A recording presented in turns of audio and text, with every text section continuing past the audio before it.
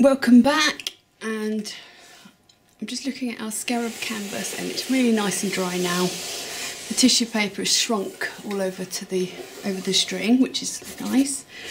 The colour's very bright.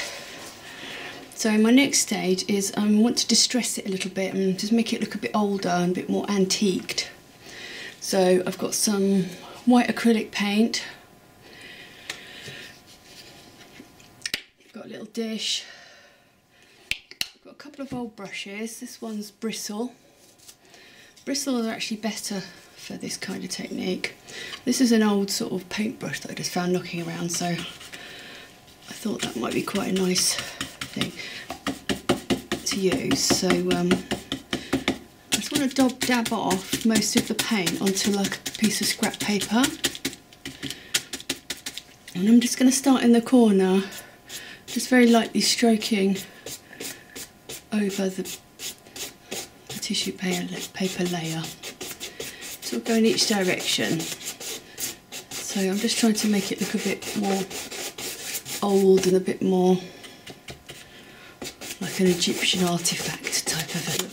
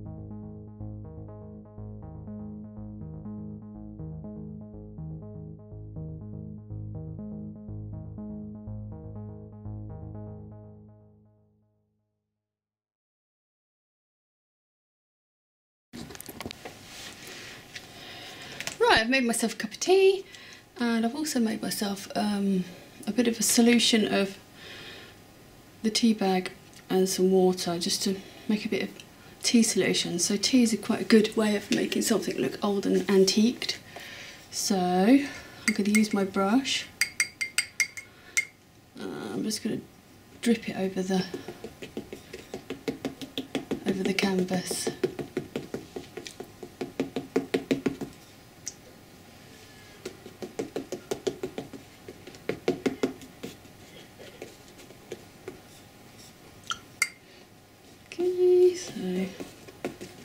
So it will just leave a little bit of stain where it's touches the white acrylic. Just takes the edge off the white. It's almost a bit too white.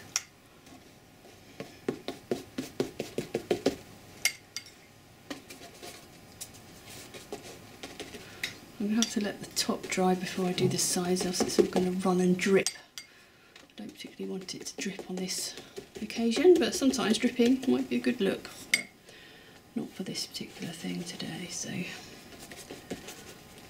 just drip that here and there.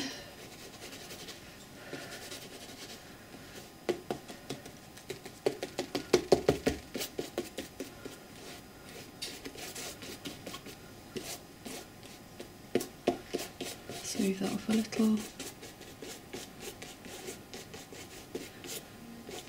And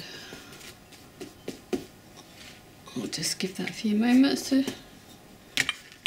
dry again.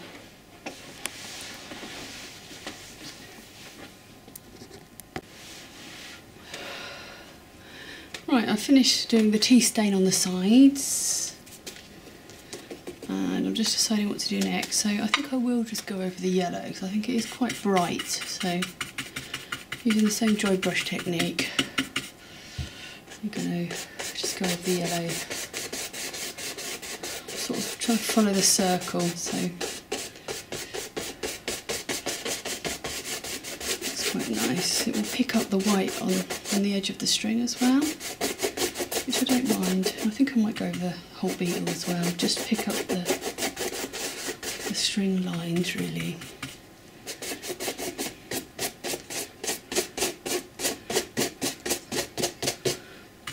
glancing over the string.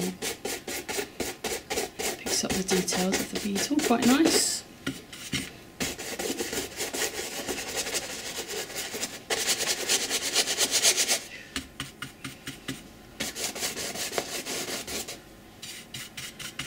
Maybe a bit more paint.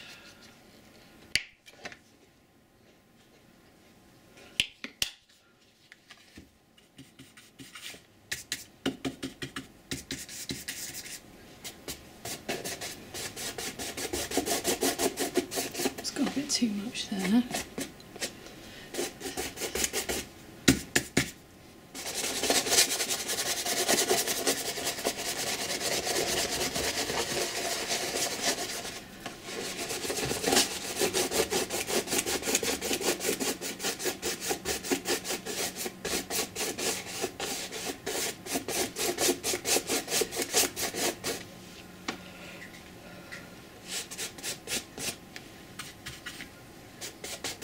Balance that a bit. Put a bit too much white there, but just balance it out a bit.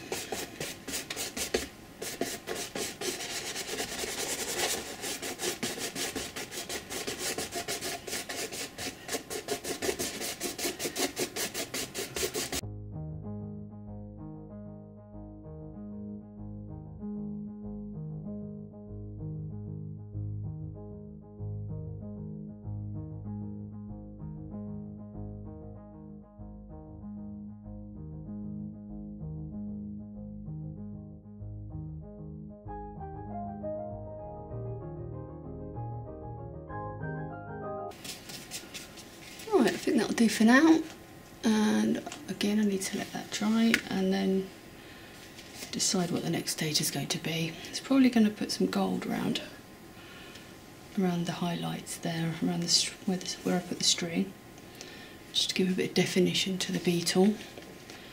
And I might actually put some gold on the sun, I'm not sure yet. I'll have to do one bit at a time and see how it feels.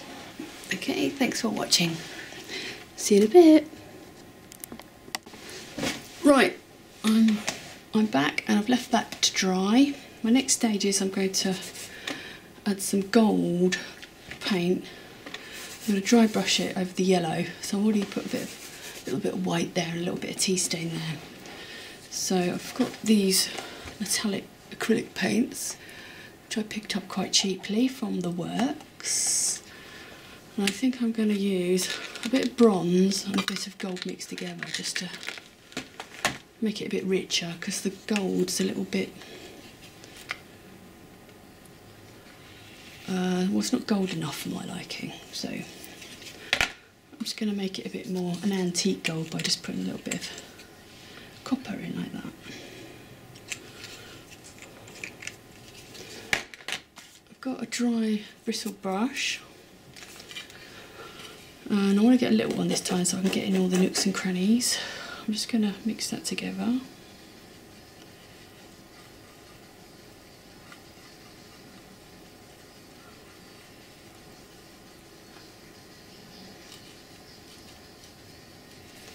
Again, I'm just going to use a piece of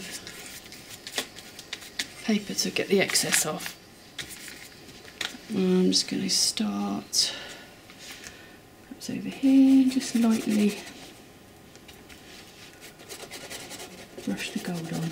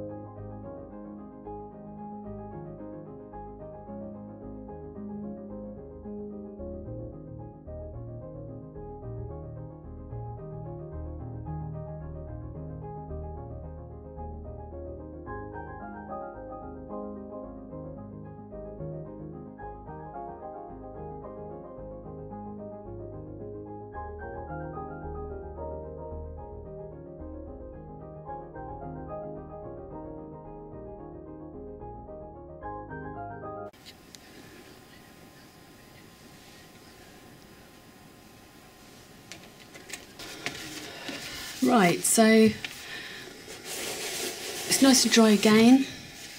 I'm going to use some of this mirror effect foil just to highlight the outline of where I put the string.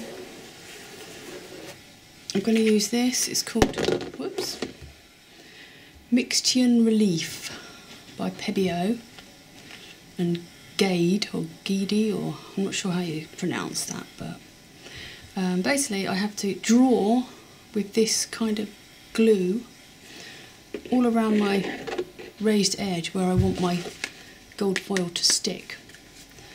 So you do this, just leave for an hour till it goes tacky, and then I'll show you how the foil fixes to it. So I'm just going to open this if I can. So I've got a tiny thin nozzle there. I'm just going to try it over here just in case it produces a huge blob.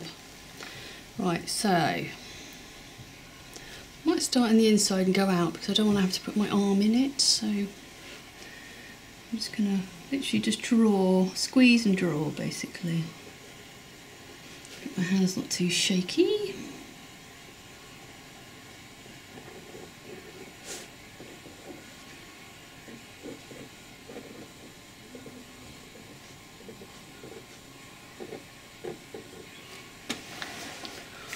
I'm going to have to move it so I can reach the areas. Oops.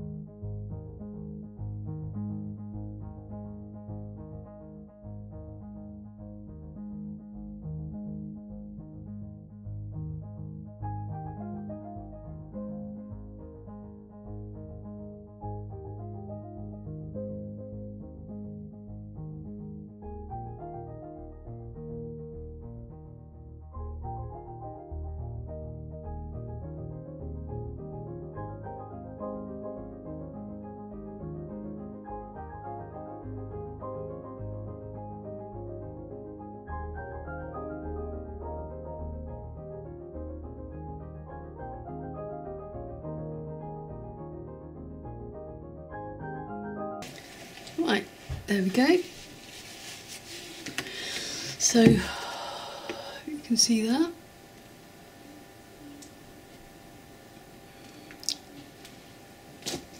I'm going to let that dry. It's for an hour.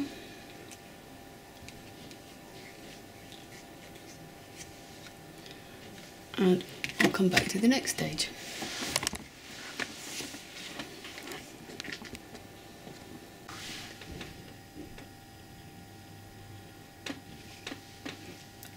Right, I've just been waiting for this to dry. This was the Pébéo Mixtian Relief paste that I was squeezing around all of the string parts, which I did earlier. It's nice and dry now. It's a little bit tacky. So I'm going to take one of these mirrored sheets.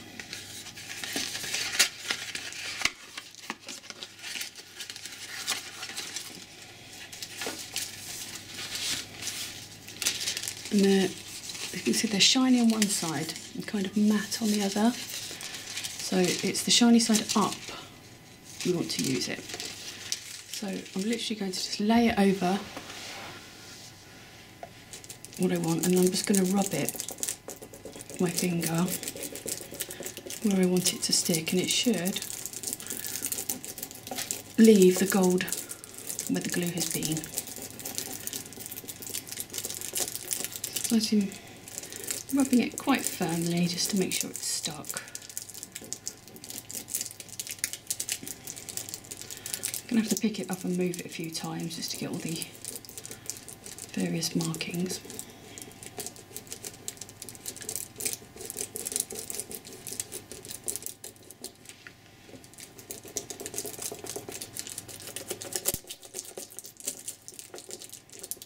I'm just going have a quick look, see what that's done.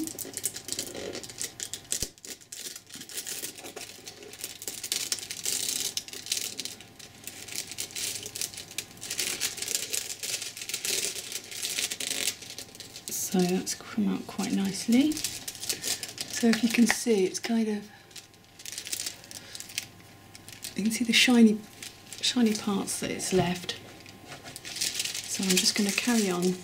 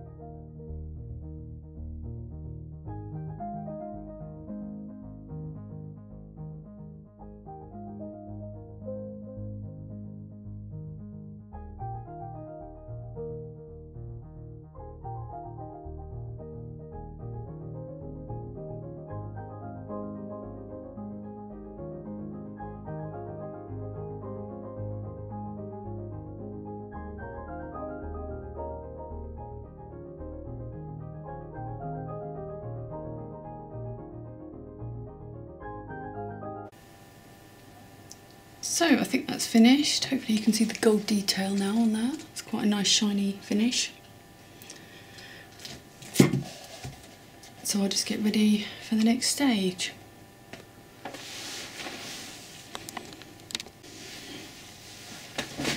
Right, welcome back. So my next stage is I'm going to decorate the beetle.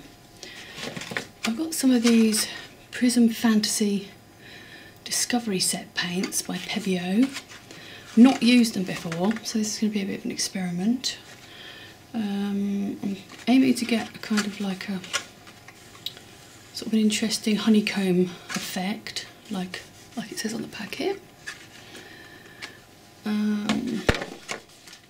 Chosen some colours. I've got moonstone, turquoise, and emerald green. So I think I'm going to use emerald green for the body. It says mix well. So I'm using this pipette that when I bought them from Hobbycraft, they were kind of next to the packet, so I thought, oh, maybe that's something you need to use. So it says mix well, and it's quite runny and it's quite strong smelling. So, so I'm probably going to have to, if I use a brush, I'm going to have to use spirits to clean it with. So this is a purely experimental, so if I don't like it, hopefully I'm going to be able to scrape it off. But I'm just going to try and put some in this area and just hope it does what it says on the tin. So I'll just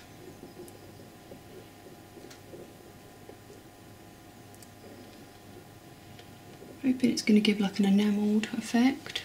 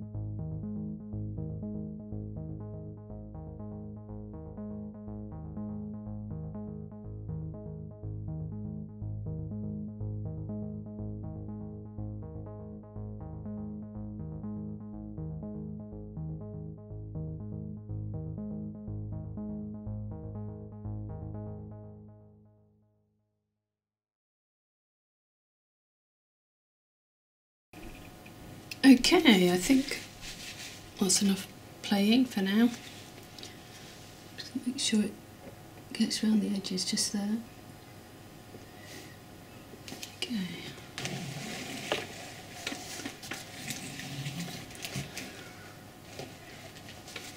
Right.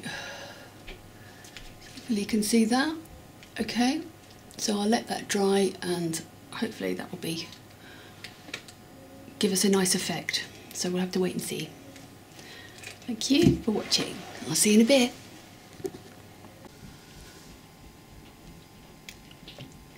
Hello and welcome back.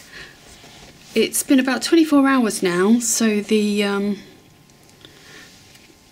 product, the Prisme Fantasy Pébéo product, has nicely mixed and nicely merged and dried. So I'll just do a close-up so you can see the kind of texture it's left. It's sort of gone all marbled and got little cells in there, and a nice pattern where I've blobbed the green onto the, no, I blobbed the blue onto the green. It's kind of gone like tortoiseshell. So I'm quite pleased with that effect, and where the gold's highlighting the relief and where the string was, so I think that looks quite nice. So I think I'm quite happy with it as it is. So the final stage is sealing this area in, because this is tissue paper and acrylic. I think I need to seal it, or if it's knocked or bashed it could tear off quite easily, and also it might be prone to fading because the inks in tissue papers tend to fade in the sunlight. So I'm hoping if I seal it with some varnish it might actually preserve the colour a bit more. So I'm going to do that and then I'm pretty much done. So I'm just propping it up on this box just because it's the way it's catching the light. You can't see it, so I'm using Winsor & Newton Galleria acrylic medium gloss varnish. I wouldn't have minded a satin varnish for this, but because I don't seem to have it, and I thought gloss might complement the glossy finish of the beetle, so I'm just going to go with it and see what happens. Acrylic varnish doesn't really yellow, so hopefully it'll preserve the colour. So I'm going to just open it and dispense a bit into this, oop, it's very runny, into this dish, which is actually a lid off of something, but that's okay. So I think I'm just gonna, I might start going around the beetle first and try not to get my sleeves in it. So I don't want any air bubbles either, so I'm just going to very gently go around these and try and pop some of the air bubbles, because I shook it and I thought it might be, you know, separated, so I thought I shook it, but I've given myself lots of little bubbles now, which I didn't really want, so shaking it probably wasn't a good idea. But I'm hoping the bubbles will disperse. So I'm literally just going around the areas nearest the beetle, just so it gets in all the nooks and crannies.